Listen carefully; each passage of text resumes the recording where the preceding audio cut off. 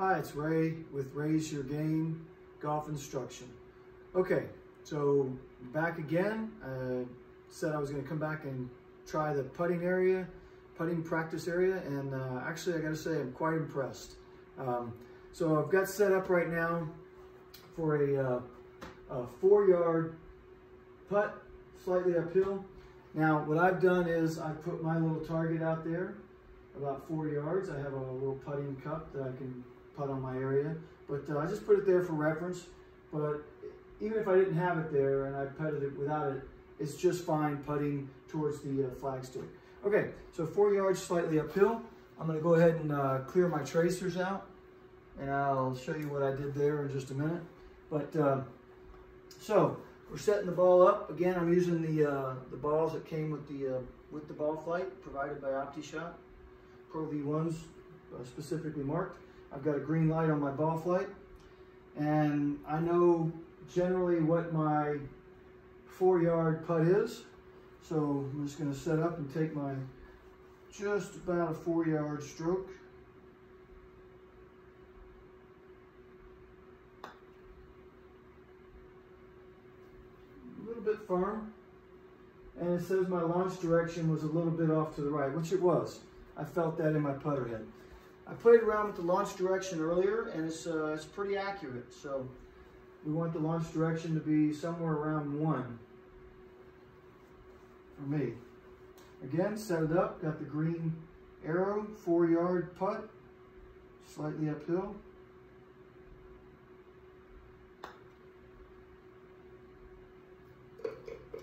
And I put that right in the cup. One thing I will notice that about the Ballflight, if any of you have Optishot 2, you got the bird noises and the chirping in the background, and you get a birdie and you get the clapping and that kind of thing. I don't see a lot of that with the Ballflight. You got the noises, makes the club noise, has the ball going into the cup noise, the ball hitting the ground, but I don't hear a lot of ancillary background noises. I assume they did that on purpose. I'll send them an email here in the future and ask them about that, but maybe because it's more sophisticated, better technology, you don't need the clapping and the birds chirping in the background. It's more of a tool than it is a game. I'm guessing. I don't really know for sure. All right, I'm going to gather those balls up and show you a couple things. So I was talking about the face angle, and one thing it does give you is the ball speed, which I like. Tells me how many miles per hour I'm hitting the ball, so that's good. So this one, on this putt here, you need to hit it about 5.8 miles per hour. All right, I'm going to clear that tracer out, and I'm going to purposely hit this with an open face. So put the ball down, get my green light. I'm going to purposely hit this with my face a couple of degrees open, not a lot.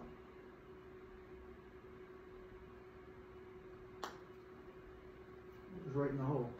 I went to the right a little bit, probably, there it is, launch direction 2.5. So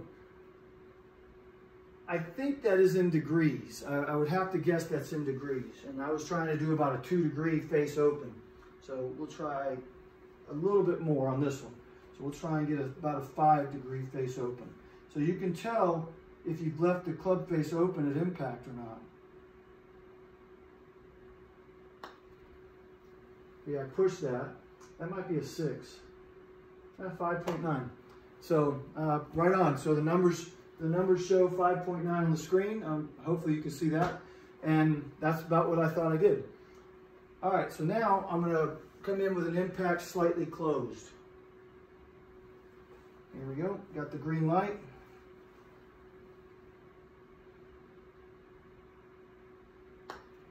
So I definitely pulled that putt. And it went further, and it's about 3 degrees closed. So the ball launched 3 degrees off the face is how I interpret that. Green light. All right, we're going to try and do a little bit less than 3 degrees this time. I'm going to close the face down just a little bit. Pulled that. We're about the same. Right, exactly the same. 2.8. Well, that's a little bit less than 3. So all right, so now we're back to the normal putt. So I was playing around with face angle, and I think it's pretty accurate. It showed me what I did wrong and what I did correct. All right, so this one I'm going to try and go right at my target.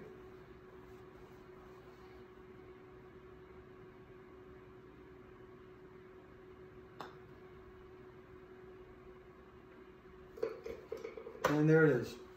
Okay, obviously I'm a better putter than I was chipper in the earlier session, but it's tough. I've never really videotaped myself and put it on public before. I videotaped myself and looked at it and corrected all my mistakes, or tried to correct them, but I've never really done public viewing swings. It's a little tough to stand up there and do that.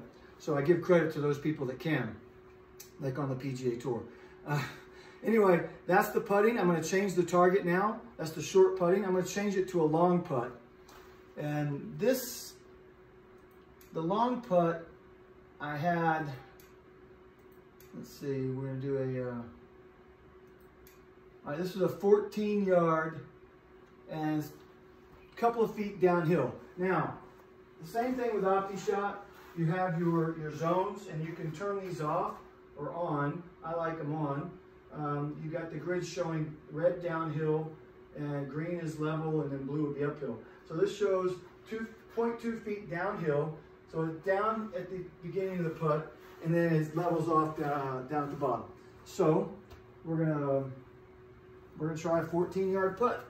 Okay, now it's a little downhill, so I'm thinking maybe a 12 yard putt, maybe a 13 yard putt, just a few feet shorter. It's not that much downhill. Let's see what we get.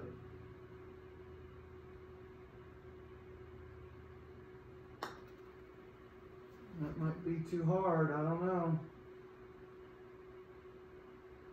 Now 11.9 yards total distance. My launch direction was pretty good. Now that looked like it broke to the left. I didn't see that break in there on the grid system. Normally you'll have some arrows going left to right, or right to left. I did not see that break in there, but it does slow down and go to the left. So I'm going to change my aiming point a little bit to the right. Right about there, 2 clicks. I call them clicks. I don't know how many degrees that is. We're going to gather up the balls. And my initial thought on the balls. I don't mind hitting them. The lines don't bother me. I wish I had maybe a couple of dozen of them, so I wouldn't have to go back and collect the balls up so many times.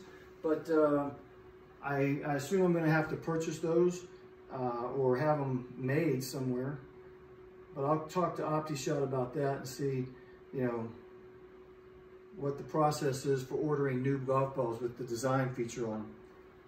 It's definitely an odd feature. I don't know if you can see that, but it's like a line that goes all the way around, and then some angled off lines with some parallel lines, and it's a little odd.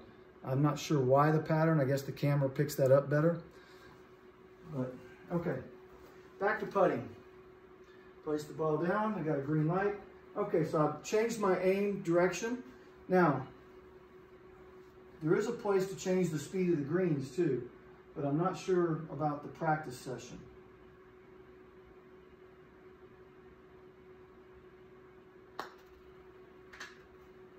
That should be pretty good. Oh, stop. 15.3 yards. I launched it a little bit to the right, so that's probably why I missed it to the right. Let's see how it broke up there. So it actually broke not much, and then went to the right. That must be sitting on a little bit of a hill there, like a little knob just to the left of the tracer line. Anyway, we'll try one more. So the long putts, if you've done any putting on simulators, you know, and with the Optishot, I didn't even use a ball. I just made a putting stroke, because in the Optishot, the ball sits down in a depression, so stroking the ball, you know, it would pop up in the air. So I just made a putting stroke using the Optishot 2. I should be clear when I say that. With the Optishot 2, I would just make a putting stroke, and it read it, and it was fine. But having a real ball down on the ground is good, and that's one of the reasons I changed my sim bay around, was so that I could actually make real putts in the simulator game. All right, one more.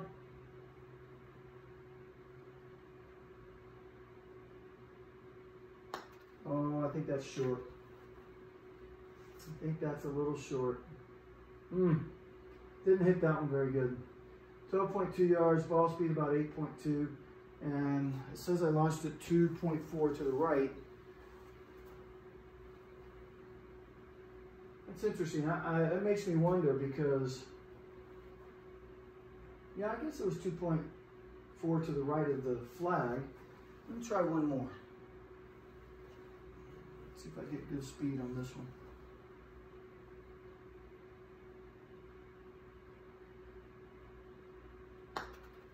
That might get there. That might get there. Yep.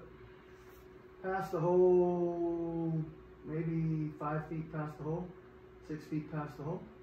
Launch direction was pretty good. All right, so that's how you putt with the Ballflight launch monitor by Optishot. I think it's pretty realistic. The longer putts I missed, didn't make very many of them. The shorter putts, 4 yards and in, I did very well. So I think it was pretty accurate.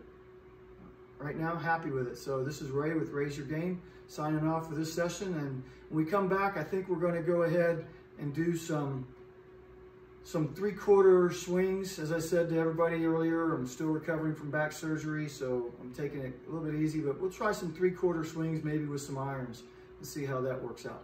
So we'll see you again in the next session. Thanks for watching, and I hope you learned something out of it. Bye.